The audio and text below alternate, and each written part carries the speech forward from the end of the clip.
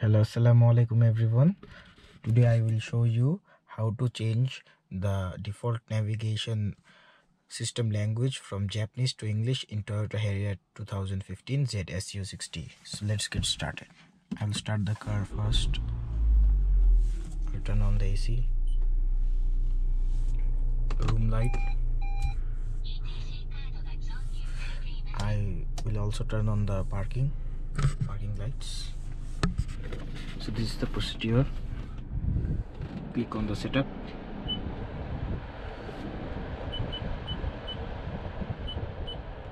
Click on the setup, then this one.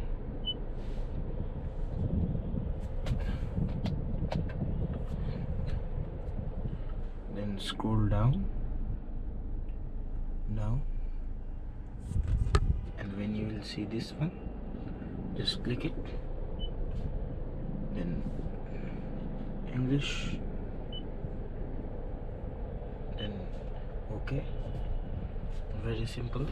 You can also change the button colors, so I'll show you, like this to this.